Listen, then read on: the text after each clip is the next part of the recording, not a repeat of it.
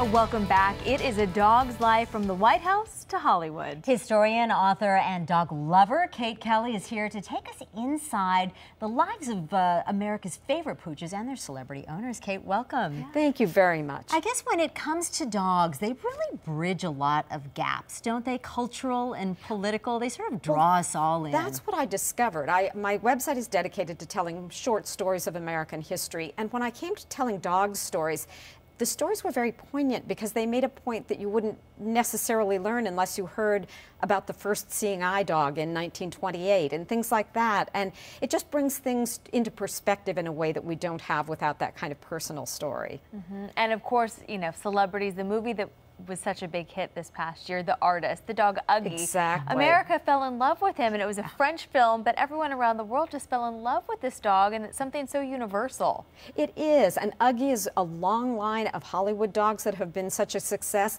Jean was the first dog to star in silent films, but they go back that far. Rin Tin Tin was in a number of films, and then right now Benji is being recast, and if you go on Facebook to Benji the movie, you can submit your own dog as a possible candidate for the next Benji. So it's like an ongoing process.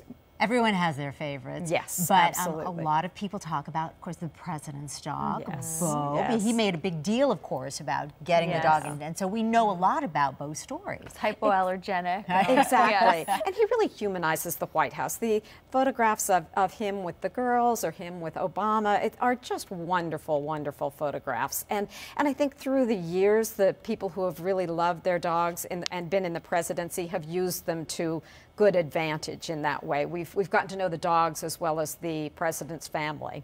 And of course, before President Obama, was it Barney? Was that President Bush's Scottish Terrier? With the Barney cam every Christmas would view, and that was really fun. Right. And even dating back to FDR. Right. Yes, and FDR and Follow were actually a very important part of the story because they used him as a symbol for what Follow would give up during World War II, because that was a time of a lot of sacrifice on the part of American citizens.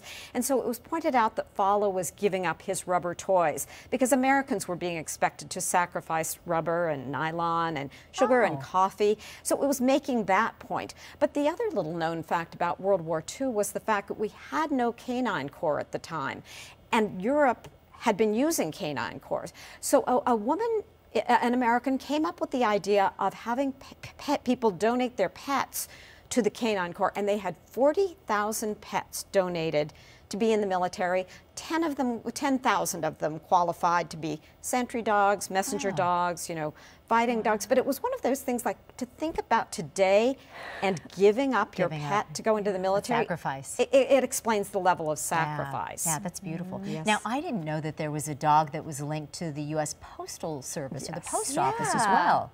Yes, Oni, the post office dog, and there's a stuffed version of him down in Washington because he was so fondly remembered.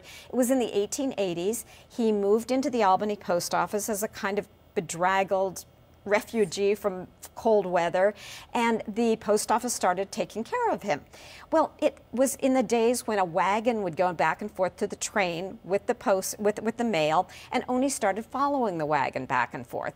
Next thing you know, he hopped onto the train and would go off for a train ride, and he would eventually come back to Albany. So it was one of those things that they ended up pinning him with the different places he had been, and he was quite the ambassador for the post office. And of course, we forgot to mention when we were talking about presidents, Rex Reagan, of course, another famous presidential pooch. Yes, and California, I mean, the Reagans adored their dogs, had many, many different dogs at the Reagan Ranch, but Rex was the one who joined them, a King Charles Spaniel, who lived with them at the White House. So very happily.